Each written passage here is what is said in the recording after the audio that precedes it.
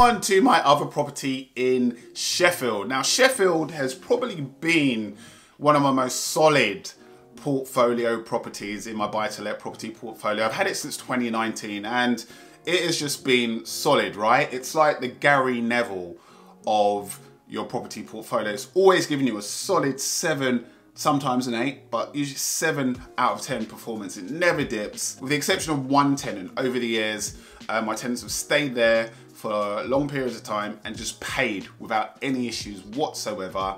I negotiated £5,000 off of the price when I bought it, so that was some instant equity there. And there's never any issues, like barely had any repairs on it. Really, I mean, I want to keep, it's really been really good to me. But what's made it an even more star performer, what's moved it up from a Gary Neville to like a Cafu, okay, 9 out of 10, is that over those 5 years, the value of the property has gone up. And now I'm in a position where I can release some equity from this property, £22,000 to be exact. And this is the magic of property investing, okay? This is how you can buy additional buy-to-let properties for free, literally for free over time.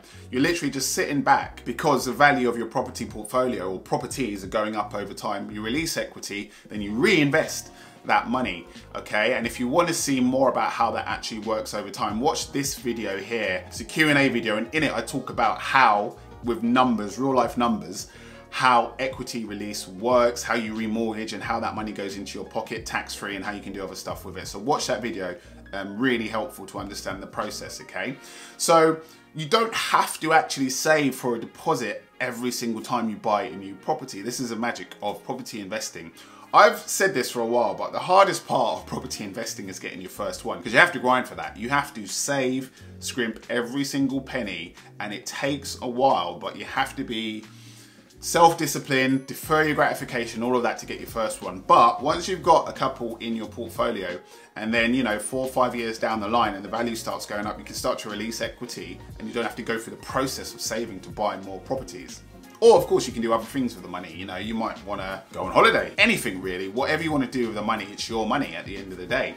So the big caveat, guys, is that there's a big reason why I emphasize the importance of research. Always, always, always. Research, research, research. I'm always bringing out my spreadsheets. I'm always taking you through the process of researching areas.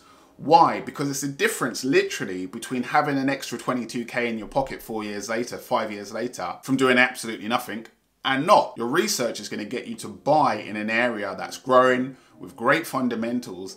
And if you make those kinds of decisions, if you get the right area, you're going to be able to release equity further down the line, okay? And increase your wealth and do more stuff with it. So you want to buy in areas of sustained growth or with growth potential. And of course, you're dependent on the economy and the housing market doing what it's supposed to. But the trends tell us over time, right, that the property market, well, over the last 15 years at least, and beyond, but I'm going to focus on the last 15 years, it's grown by 6% per year on average. So if that's just the average, by the way, if you're buying in an area with good fundamentals that's in line with the average UK property price growth, you will be able to do the same and release tens of thousands of pounds over time. And what am I going to do with this money? I'm going to reinvest it into more properties and grow my portfolio. And over time, it's just going to snowball. And that's how it works, guys, in practice. Thank you for watching. This year, I'm making a video every month to answer any questions that you have for me. So whether you want to know whether you should invest in a limited company or in your own name, whether you should buy a flat or a house, what is the best way to get started in property, or who my barber is, just let me know. You can ask me in the comment section below, on Instagram, on TikTok, and I'll make a video dedicated to your questions. Like and subscribe, and thanks for watching.